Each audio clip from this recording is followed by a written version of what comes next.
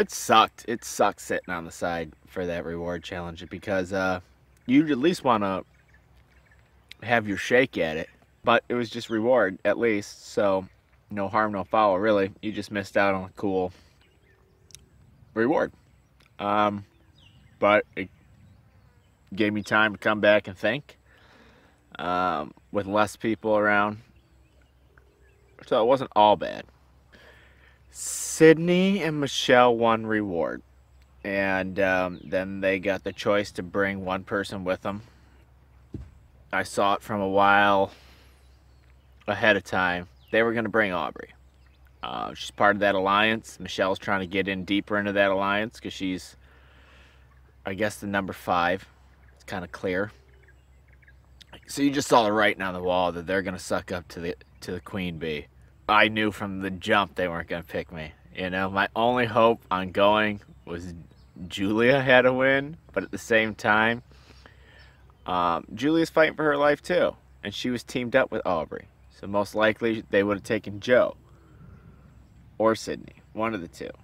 I wasn't going anywhere. The minute I was on the sidelines, my hope was lost. The reward was, it sounds pretty amazing. It's a helicopter ride, which, you know, I love me some helicopters. I was a dope on a rope in the military, so I used to jump out of helicopters. It was a lot of fun. So that was pretty cool. You know, they got to take a tour of the entire island and all the beaches on the helicopter, and then I guess they went to a sand spit, had a big old chicken dinner. So I'm sure it was really nice. They seemed to really enjoy it. I know they're special when you go. I've had one here on camp. Just slice of life. There's a lot bigger things for me than reward right now, and that's survival.